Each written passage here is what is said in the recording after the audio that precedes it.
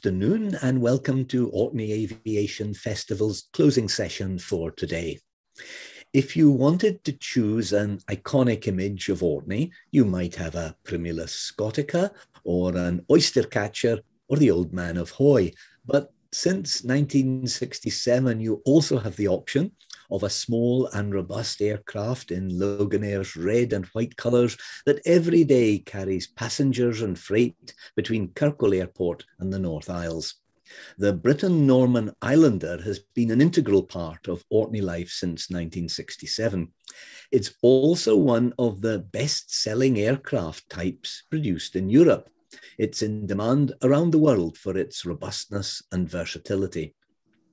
After being in production for close on 60 years, what does the future hold?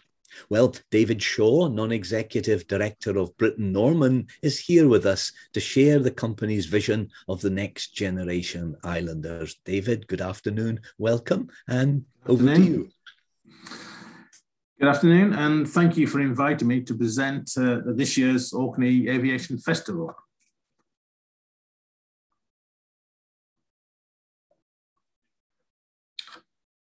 So the Orkney Islands, as we just heard, have a long history of operating the Britten-Norman Islander. This evening, I'll offer a glimpse into the future as we prepare the Britten-Norman Islander to go green.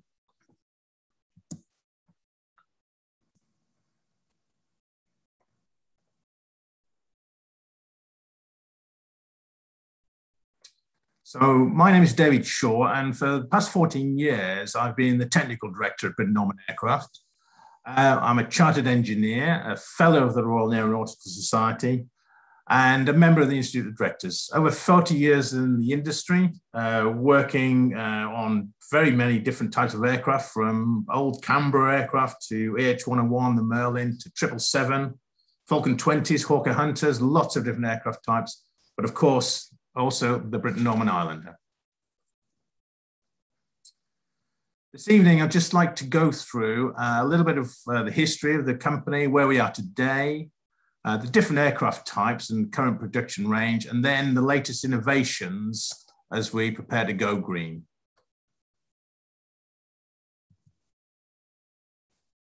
The company derives its name from its founders, John Britten, Desmond Norman, and in the early years, they're heavily involved with crop spraying. And over the time, they produced the Micronair sprayer, which is crop spraying equipment that goes under the wings of the aircraft. And in fact, we've just converted yet again another aircraft this past few months to that crop spraying format. You'll see there as Messrs. John Britten and Desmond Norman in front of the very first Islander. Britten-Norman itself was formed in 1953, and the very first aircraft was a single-engine monoplane, the Finny Bee. The Finny Bee aircraft is actually on display at the Solent Sky Museum in Southampton. The Britten-Norman Islander was then born and first flew on the 13th of June, 1965. The picture there is for the very first aircraft being prepared for flight. And you'll see, and you'll have noticed that not much has changed very much from the basic airframe design as we have today. And in fact, when I first joined the company 14, 15 years ago, I invited a company in to actually look at the aircraft and see what they can improve. I gave them a bag of money and asked them to go away for 6 weeks. And they came back and they said, well, we've looked at everything, and the wing is very, very good. It's optimally designed. The fuselage is excellent. The overall dynamics is perfect. They said, actually, there's not much we can change for the overall aircraft design. And a lot of people at the time thought it was a waste of money, but I actually thought, no, it's good, because now we won't waste any time trying to gain major improvements in the airframe itself. So we devoted our time and attention to other aspects of the aircraft design. William Hynett is now our chief executive, has been for the past sort of 18, 20 years. And like all companies now, we have our mission statement, and it's a message from the chief executive. And we have this sort of blend really of up-to-date specialist skills and knowledge, but also based on 60 years of experience in the aerospace industry. And people may, on the call tonight, or a Zoom session tonight, may recall that William and his father, Morris, came up to the Orkney Islands a couple of years ago in the Golden aircraft, an Islander. But I think people will have noticed as well a different engine sound. That was a turbine aircraft, not the more familiar piston aircraft. So Britten-Norman is the only UK's aircraft is the EASA A2 approved manufacturer. And what that means is we can build the whole aircraft. There's lots of other companies, quite a few large companies that build wings of aircraft in the UK, but we're the only one that actually builds the whole aircraft. And the longevity of the aircraft is based on its performance as a high capacity, multi-role, high frequency, rough terrain, short takeoff and landing platform.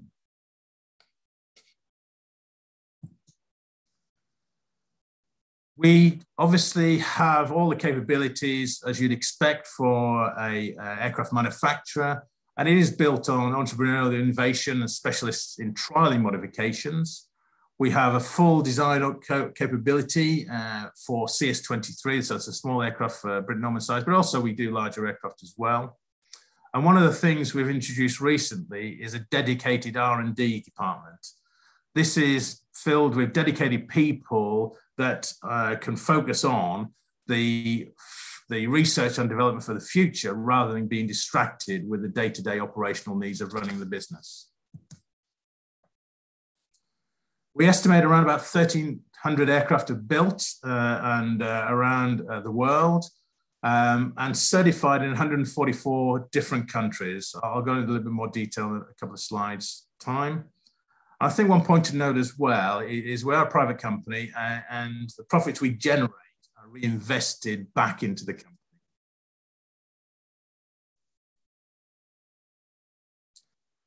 This is a map of where we are in the world, and I'll just go through some of the various points on this slide. The BN sites are in the green sort of dots with the sort of white stars.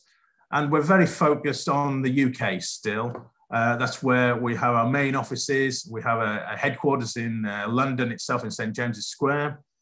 We have the design people are mainly now based in Southampton in offices near the train station, but also handy to get across to the Isle of Wight. We still have our facility in Bembridge, which is where it all started those many years ago. And that's more a manufacturing site. And also new hangars in Leon-Solent, this is the old Daedalus facility between sort of Portsmouth and Southampton. You can see there, you can probably just about work out, that's supposed to represent the island of Malta. And Malta, we have just taken on board a lease of a new hangar over there for training purposes. We feel that with the UK weather, sometimes it's inclement, as we all know, and therefore there's better chance of training pilots in the Malta area. But that's becoming a little bit more of a hub as well. So we're looking at putting maintenance guys out there as well. And so things will develop, I'm sure, over the next year or two in that sort of arena. Just moving over to this Far East, we have just a very small office in Hong Kong. And we're really just using that as a sort of foothold into that sort of arena, but also to help with the time zones and support of the aircraft around the world.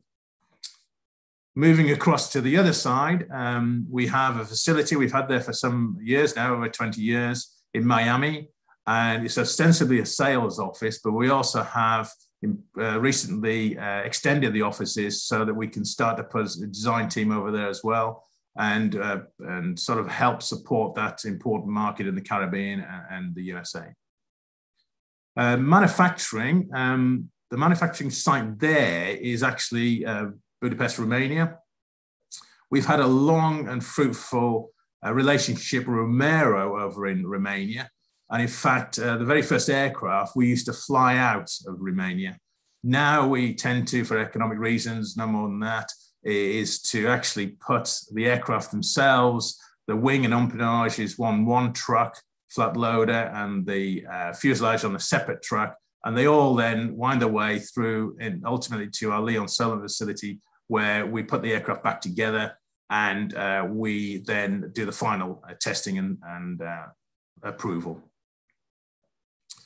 The red dots are actually where the aircraft itself operates, and you can see that we pretty much cover the world.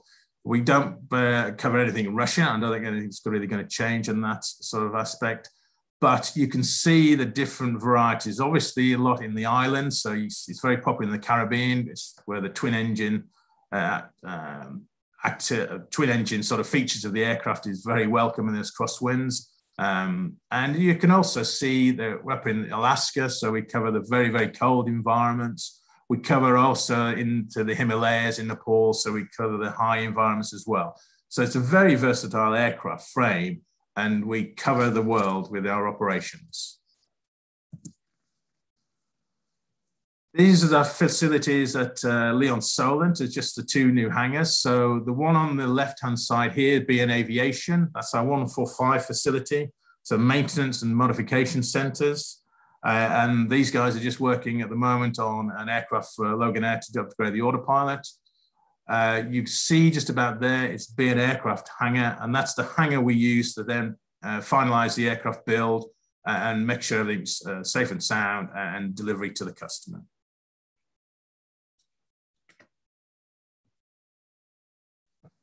This slide just highlights the fact I mentioned earlier that the aircraft design doesn't really change that much. When we're doing design, everything stems still from the very first aircraft built. So the BN2A Islander, the 2B is very, very similar. There's a few improvements from the design point of view, but not much. It looks very much the same sort of aircraft. And those aircraft are all piston engine aircraft. And the piston people are Lycoming in America, and they're very reliable 6-cylinder engines that we have on the Islander itself. And more familiar that you'll see and hear the sound of those Lycoming engines in the Orkneys. As we move on to the BN2T, it's similar airframe still. The only difference there is we put a turbine engine in. The turbine engines are from Rolls-Royce, originally Allison in the United States in Indianapolis. And then if you look at the next one is in the series is the 4-4, which just is very, again, similar. And it's a 4S that you actually notice as a stretch of the fuselage just after the wing. And that's just a slightly bigger size, but because of the bigger size in the fuselage and we put a bigger engine in there, it's still a Rolls-Royce turbine, but it's a bigger engine. We need more authority on the rudder for a single engine out case, and therefore you can see there's a bigger fin and everything else. The Trilander is the similar aircraft frame itself, but without obviously the engine in the tail, and that was developed specifically for the route in Orkney in the Channel Islands from Southampton. Also, you'll see some of these aircraft here with the bulbous nose. We've used the aircraft over the years for trials purposes, and it's an ideal platform for doing that. And in fact, when we put this in the air fairly recently, one of the test pilots said it flies better than most of the Islanders he's ever flown in. So the bulbous nose doesn't seem to make much difference to the flight characteristics of the aircraft. The current aircraft in production today encompass the 2B-20, 2B-26, BN2T, and the 2T-4S. I've already mentioned that the 2Bs are the Lycoming engines. One has the 300 horsepower Lycoming engine. It's a fuel-injected engine. The 2B-26 is more familiar with Loganair, is a 260 horsepower, normally aspirated engine. Very, very reliable Lycoming engines, the piston engines. BN2T is the first I said before, where you start to put the 320 horsepower Rolls-Royce engine in. On the 4S, we actually put a 400 horsepower engine in the Rolls-Royce Rolls-Royce aircraft, BN2T4S. You can see with the maximum takeoff weights there as well, as we get more thrust, we start to be able to actually get a bit more takeoff weight. And that's one of the driving forces we've had over the years to do that. Everybody seems to want more. We want more takeoff weight. So in a lot of areas, we need to get increased thrust. Having discovered that the aircraft itself was optimally designed as I mentioned earlier, then we looked about improving the areas we could improve, and it was worthwhile doing so. So just as a comparison, we'll look here at sort of an older sort of aircraft cockpit layout. It's fairly basic, a lot of analog instruments, all perfectly safe and sound and operational. On this aircraft particularly, it's got a second co-pilot's control column and functions. A lot of the airline's operators have possibly one in their fleet because they use that aircraft then for pilot training purposes. So we do have that capability on all aircraft platforms. You can have a second pilot's position in there. But over the years, it's like a lot of things, things have moved away from the analog side of the world to the digital side. And just to go through a couple of slides on that now. One of these, I've just highlighted a couple that we're recently embodying. The engine instruments. So instead of the old analog instruments we saw before, we now offer a couple of different variations on engine instruments, which incorporates also the fuel systems with the quantity and things like that. So this one is an instrument we've been operating and using for quite some time, probably about 5 or 6 years now at JP Instruments, based in the States. But Garmin are doing more and more items for the aircraft of this sort of level and the GA market itself. And so we've actually just started to introduce the Garmin engine instruments for the piston engines. We're currently working with Garmin themselves to introduce it for the turbine aircraft as well. And you can see now is a cockpit of a recently delivered aircraft, which has got all the digital equipment as you can envisage. This is the Garmin G600 TXI system, so for the primary flight display. This has got the JP Instruments flight engine instruments there. We've got a multifunction display in this side of as well. And then also the customer's chosen to put another Garmin display so you can have secondary information there for the pilot on the right-hand side of the co-pilot. You'll notice that they still retained the analog instruments for standby purposes. Now that's a customer choice, and we do offer though a fully standby system, digital standby system for this operation as well. But it just shows you the way the world has moved, and that now it just cleans up the cockpit panel area itself.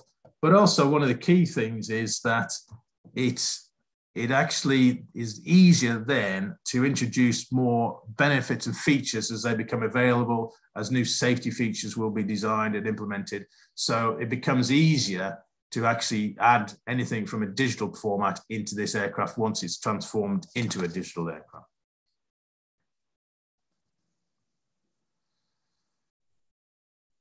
So I've talked about the past and the current state of the company products. But what about the future? Where are we heading for the future? But Britten-Norman is looking to really sort of push ahead with this sort of green and energy efficient future.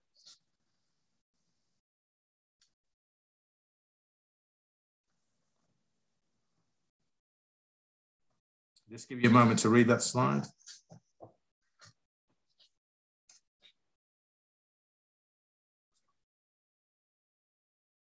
So the next generation Islander will be a clean energy solution, but still retaining the features of the Islander integral to the success, such as affordability and dependability.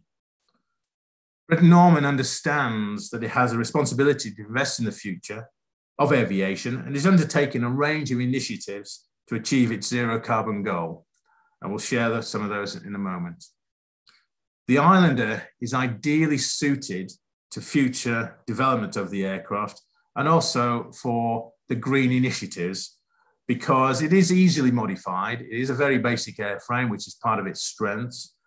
But as well, from a safety point of view, it has that two engines, the twin engines. So often we can put an unknown engine on one side of the aircraft, but retain a known engine on the right-hand side, say. And so if we do get any difficulties while we're doing the flight test phases, it's going to be okay and safe. One of the ways we're looking at improving things as a sort of interim measure as we move towards a sort of green environment is to look what we can do to existing aircraft engines. This one here is actually a schematic of a Lycoming engine. So it's the same basic airframe, basic engine we use on all the Islanders at the moment. And that gives us some confidence because we know it's very reliable and works. But the main difference here is we're putting a turbocharger on it and also it's electronic control. So this gives then the possibility to actually increase the fuel efficiency. And it's a bit like your modern car. When you have the carburetors and everything else, they're not as fuel efficient as they can be made once you start to put the electronics and the software into the system.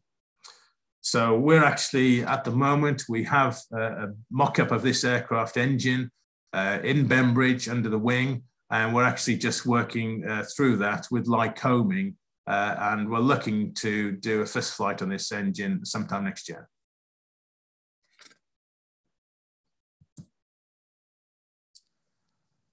One of the other projects we're involved in is something called Project HEART.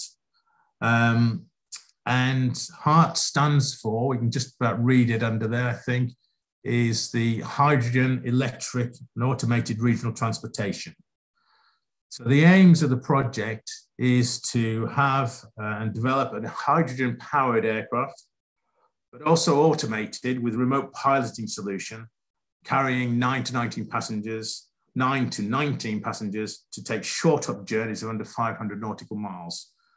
And we're looking to use then the airfields that are dotted around the country still. A lot of them were there and used for World War II purposes, but still are there and using those sort of local airports to facilitate this transformation on regional transport. The organizations include Blue Bear for the automation. We're working closely with those guys at the moment. And Inmarsat for the satellite links. But obviously, Britten-Norman have also teamed with the Highlands and Islands Airport and Loganair as well.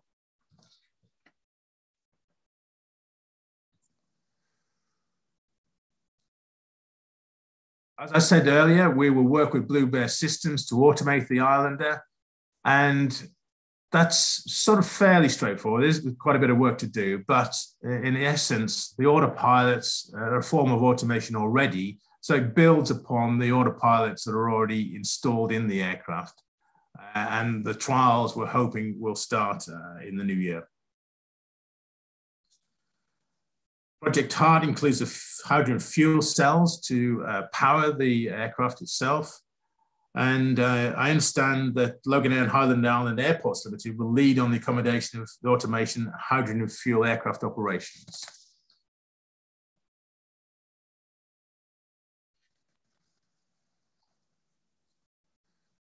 The UK government is involved in setting up quite a few initiatives on trying to incentivize companies like ourselves and Loganair to move towards a future of zero carbon. And this is making a big difference to people. And we do find that the aircraft, as I said before, is ideally suited to help push forward not only our own aircraft platform, but also to develop these fuel systems and aircraft platform systems for the future.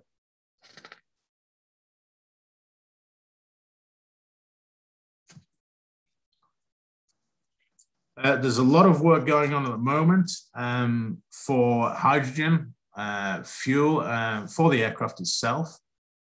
And the reasons why we're using hydrogen is sort of spelt out there in that it is abundant, the supply is virtually limitless, but we've got to be careful we don't assume that everything we do with hydrogen is green.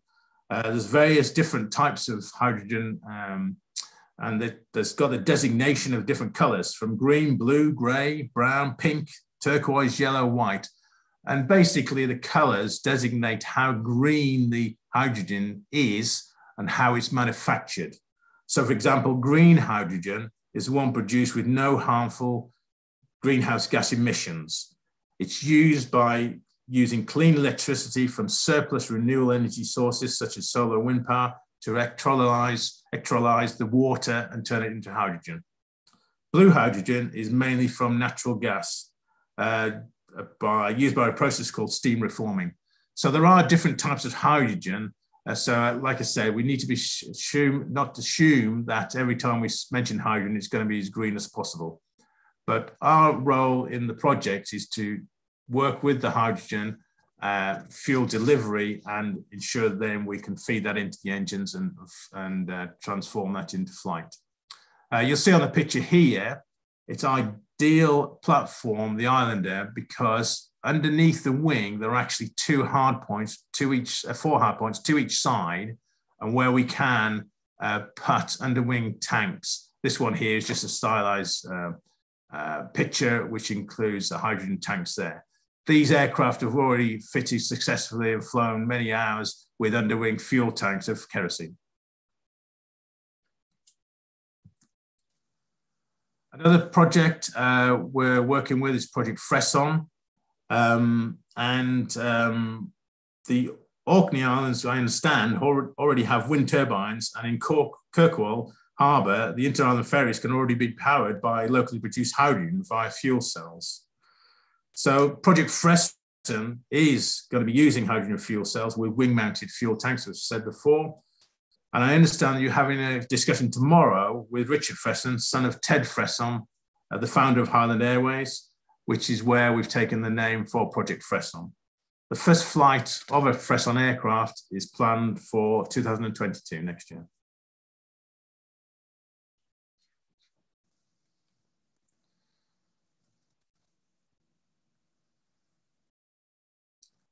So the next generation Islander, what's it going to look like? Well, it's a new aircraft type, but you'll look at it and really see that it's very, very similar, because it's very difficult to change this design. It's really well designed from the early days from Britten-Norman. We are looking to increase the maximum takeoff weight and range because we do find that over the years, people have grown a bit bigger, and in some parts of the world, they do actually weigh the passengers before they get on the aircraft. So what we want to do is ensure that we can go back to our original basis, which was 9 people and their suitcases in the Islander. So we will look at increasing the maximum takeoff and range, but also maintain the unique selling points of the aircraft itself. So short takeoff and landing criteria and its versatility.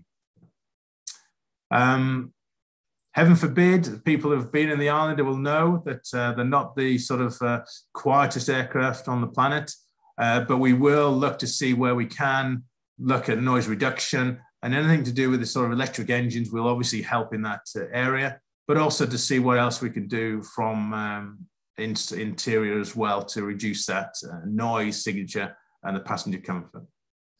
And of course, we're all aiming for that zero carbon capture. So, presentation this evening is just giving you a little bit of an insight into what we're looking at Britten-Norman. And really, because of the platform itself, we're in a unique position where we can really help push these items and ideas that around the world to really develop the zero carbon capture and help the Islander go green.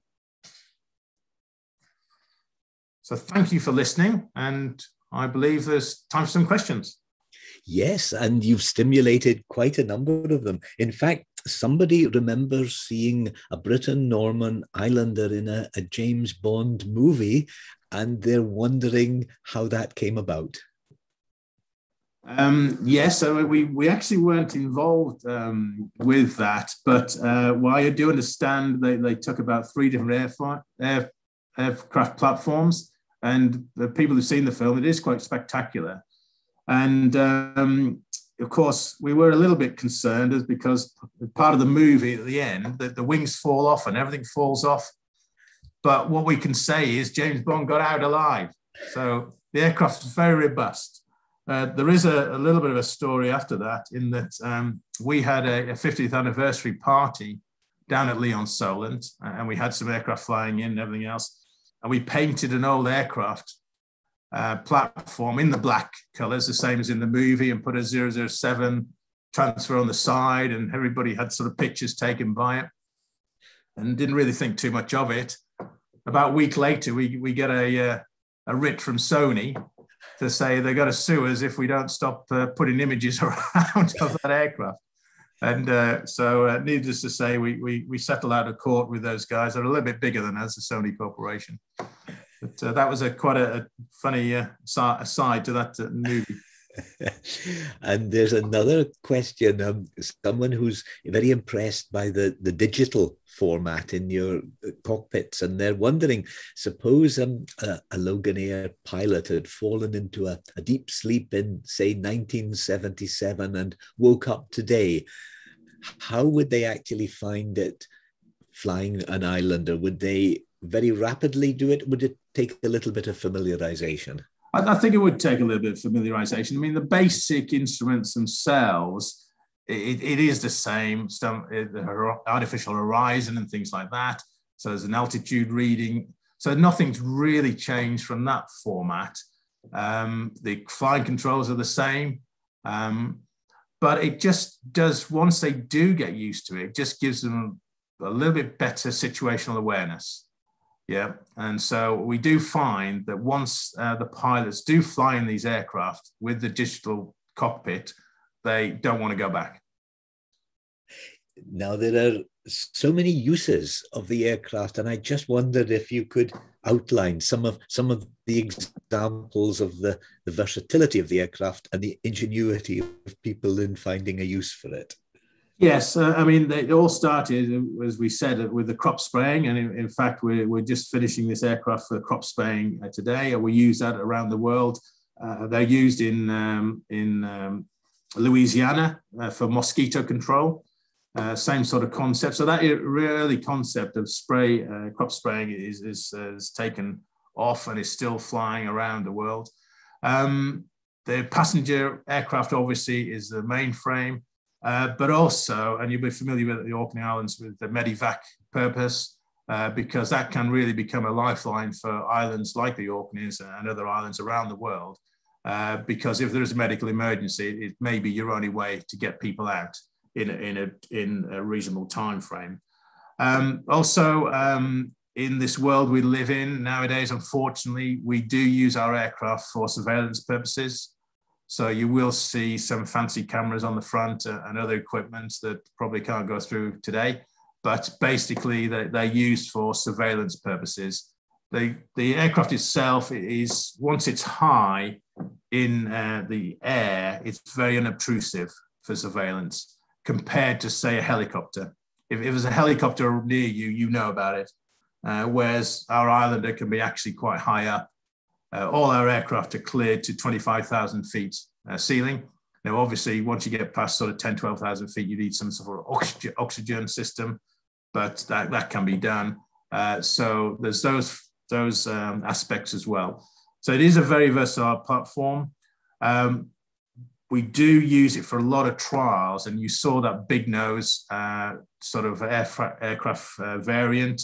And that was used for trialing some radars for the Ministry of Defence some years back and everything else. So we do find that we are doing a lot of trials work because, again, the versatility, it can be modified fairly straightforwardly, and we can put things in the air quite quickly.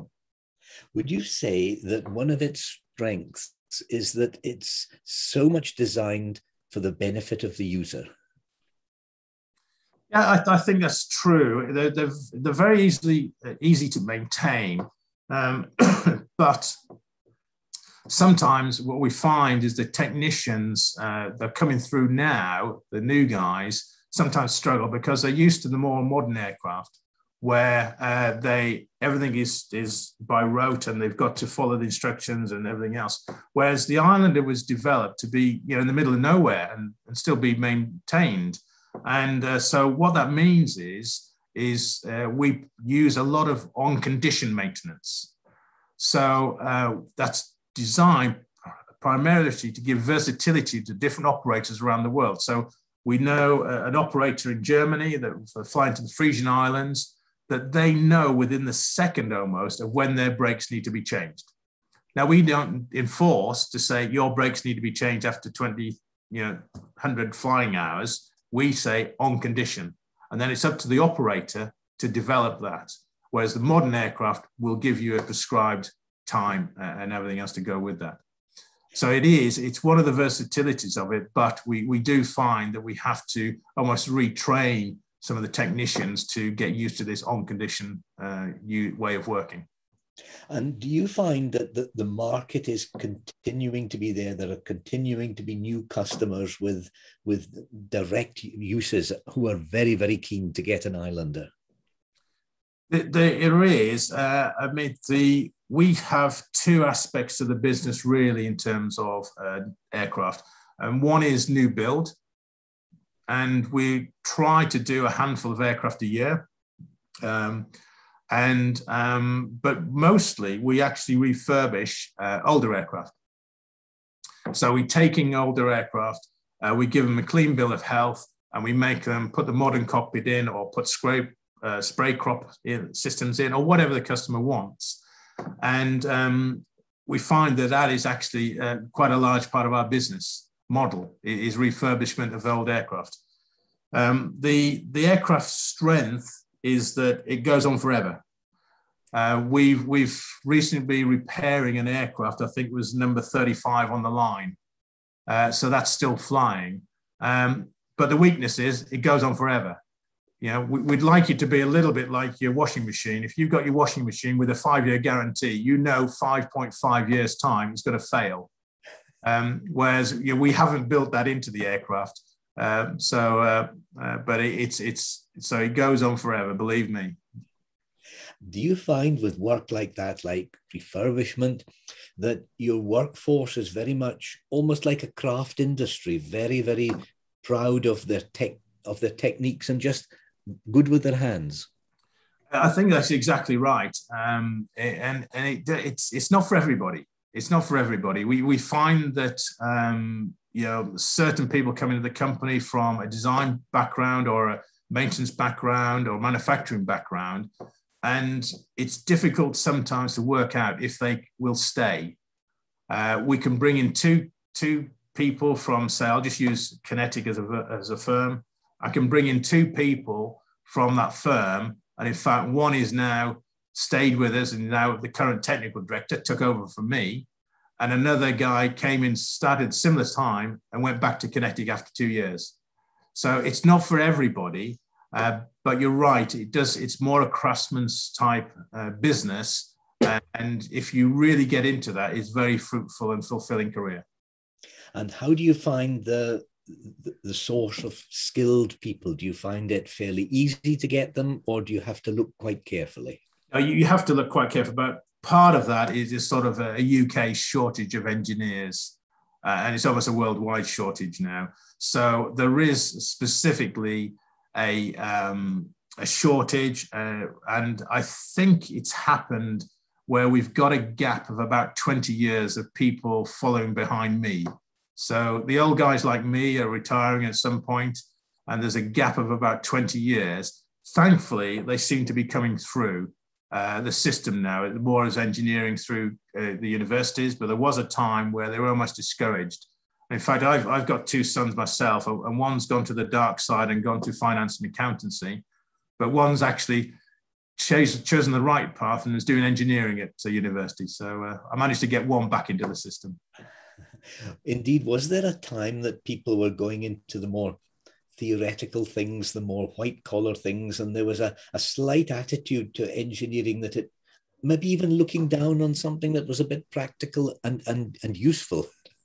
Yeah, I think that's still the case to a large extent. I think that we don't help ourselves in that, you know, everybody talks about an engineer. So our initial thought in the UK is that that's the guy who's got to fix your washing machine. Now, of course, that's not in the correct parlance. That's a technician. Yeah, the engineers are behind the scenes, creating the instructions, doing the design work and everything else. So we don't help ourselves sometimes. The press doesn't help ourselves sort of promote the engineers. Where if you go to, say, Germany, they're a lot more respected, and also the States. I've spent a lot of time working in the States, over in Seattle with Boeing and people like that. And then they have a different way of working. They have a professional career ladder for dedicated engineers and a managerial career ladder. And you know, there's no penalty either way. You know, they want good people to be the best they can.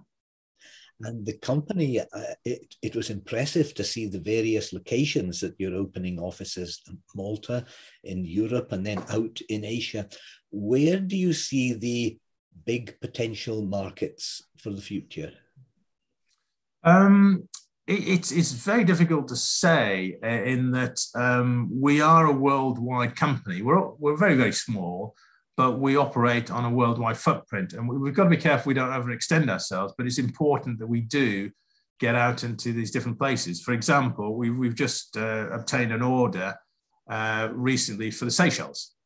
So obviously we're all desperately trying to work out a reason to fly down to the Seychelles to help with that order. But, you know, it is a worldwide business. The last aircraft we delivered brand new, was for the Falkland Islands.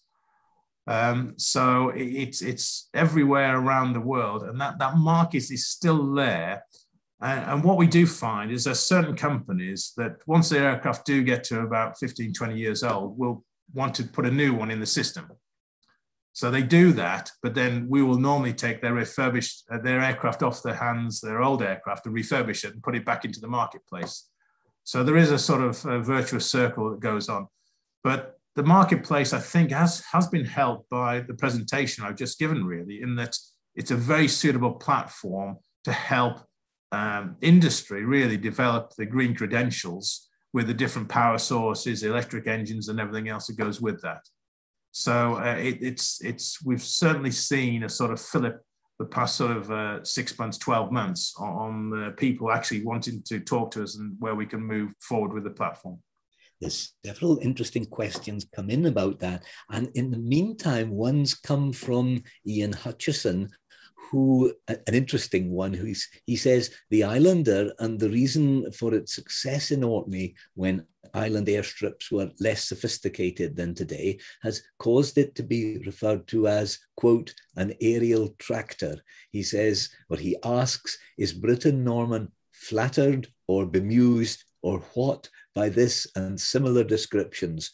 What, Ian asks, is in the BN publicity brochures?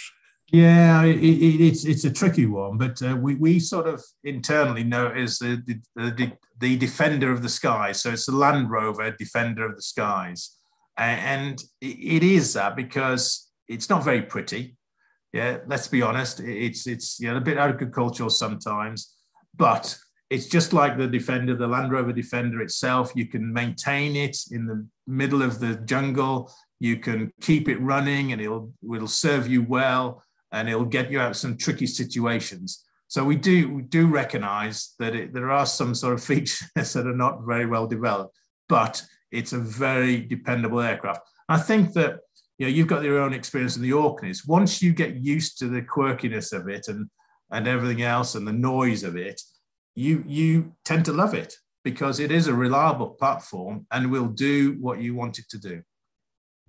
One of the green questions that comes in is the question of the different modes of transport. There's road and there's rail and air and regional airlines. Do you think there's a kind of competition between them? And in which case it may be that whichever one goes greener faster is going to benefit? Yeah, it's a tricky question. But I think we'll still want all different types of transport. I think people will still want to have some sort of flexibility in their own cars or automated cars or whatever it's going to be. People just don't want to fly sometimes. And therefore, if we do get the new train systems up and running, then people prefer train. But there are people that will just want the convenience of flying and just the short hops or longer hops or whatever. So I don't see the demise of aviation quite yet, is my answer. And I guess aviation also offers the opportunity to sometimes cut across existing routes. So if a rail route is to be between two particular areas, well, a regional one, particularly a small aircraft, can give better options. Yes. And I think that if you look at the rail network, say in the UK, we've had that recent incident I'm aware of where a Tesco's lorry went into the bridge in the southwest. And so that's cut off the whole of Cornwall for a week. Now, that's sort of, unless they start to develop the rail networks into that extent where there is redundancy built in, there will be a reason for aircraft to be able to fly down and support these areas. So, yeah. A question that came up in the previous talk when we spoke to Loganair was the extent to which they're finding that everyone wants to make things happen when it comes to going green, whether it's government department, private sector. Yeah. Are you finding the same? We are, but of course, it's like a lot of these things in that it's the frontier of development. And what I mean by that is if we are designing a new aircraft today with existing power plants, so a turbine engine, a piston engine, whatever, then we have a design code that we must meet from the authorities. Now, the design code for electric engines and hydrogen propulsion hasn't been written yet. So we're at the forefront now of that industry where part of the work we will be doing will be developing these requirements in concert with the authorities. And some of the things we design in and decide upon today may not be the same things that we design and work with in 2 years' time. And that's where we are as an industry now. We are pushing the boundaries of where we need to get to ensure that the aircraft we do produce are safe and sound. And with hydrogen technology, there's been a big development, a lot of discussion about it in recent months even. To what extent now is it clear that hydrogen is the road ahead for transport? I think it's overtaken batteries, even in the just past sort of 6 months, in that we were originally looking at aircraft to be using batteries as a power propulsion, if not as a hybrid. But the battery technology is still behind where it needs to be for aircraft, in the fact that it's not light enough. The batteries are not light enough for the power and energy we require, whereas the hydrogen is. Yeah. Hydrogen is very fuel efficient, but of course you need a little bit more to actually be able to, get the same power output. Hence, the aircraft itself using those sort of under-wing tanks. And again, it just shows you the versatility of the aircraft. It's those hard points, and the hard points have been used over the years for many different things, from fuel tanks to actually dropping sea skewer torpedoes, believe it or not. And so those hard points now are proving a godsend in the design from the early days. And therefore, if you want to put the fuel tanks under the wing, like we showed on that stylized picture, then the aircraft can do it. There would have to be now, presumably, a really big push nationally to make supplies of hydrogen available. Can this be a bit like the chicken and the egg? You need the aircraft to encourage the hydrogen investment, but of course the people who fly need the source. It is, and there's a little bit what I said before about the different types of hydrogen as well. You need to create hydrogen. Yeah, so you're going to be using it from a solar powered basis, but the recent reports of past week has said that there wasn't enough solar power to actually produce the electricity we need for the UK, never mind creating hydrogen. So they had to fire up the old coal-fired power stations for a little while this week. So there's going to be that ongoing debate, but I think that's more a debate of the UK's strategy for electricity, and that's a whole different debate. I'll come back and do a whole section on what my thoughts are for the UK strategy for electricity. But it is a bit of that chicken and egg, and the government has a role to play in creating that infrastructure and environment to ensure that the electricity is going to be there in sufficient sort of amounts to actually do what we need to do. All the experts on climate change are saying it's very urgent now, actions needed. Do you think, is it possible for the aviation industry to respond in the quite short time frame needed? I think it is. I think things are moving quickly all the time. And again, another feature of the aircraft, another aircraft around the world, is that it is easy to modify. Yeah. So, and with our credentials as well, we have the full flight test capability. So with one stroke of the pen, we can perform a flight test without anybody's holding our hands. Once we've satisfied ourselves we're safe and sound. So the actual development process can be quite swift. And I think the issue is going to be is the authorities sort of keeping up with us, but they are actually working on these things as well in parallel. In fact, could this then be a situation, I guess, then where the people building the really large, the massive airliners are going to have quite a challenge because the scale of what they have to do is so big, whereas smaller aircraft have actually got an advantage? Yes, exactly. And I think that goes back to your question earlier in that the sort of use of the Islander and other aircraft of this type, it has been a little bit of a fillip where people are not going to get on the jumbo jets and the 777s the same way as they used to. And therefore, they are going to be looking at different ways of flying and more localized. So yes, absolutely. And one general question to round off. Looking at the future, there are so many challenges in the world today, so many challenges for any company. Do you feel cautious or is there some optimism? Optimistic. I think that the thing that will hold us back is one of your questions before earlier as well, Harry, was about the engineers. Yeah, we do need engineers, and you know that's one thing that part of my new role is to go around and work with companies and work with the universities. We've got a good relationship with Hertfordshire University over in Hatfield. I'm doing a presentation to Imperial College in a few weeks' time as well. So it's really trying to get the message out that the industry is a really sort of good industry to be in and interesting to work in, and encourage more engineers to come our way. I think that's going to be one of the problems we're facing and are facing. But overall, I'm optimistic. Absolutely fascinating. It's been a pleasure to listen, David, and we wish you warmly success in the future. Our thanks to you, our thanks to the technical team behind the scenes, our thanks to everyone viewing and everyone sending in such interesting questions.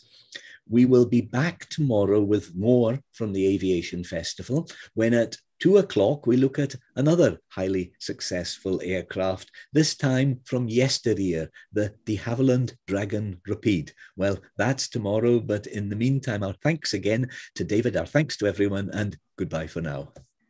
Thanks very much.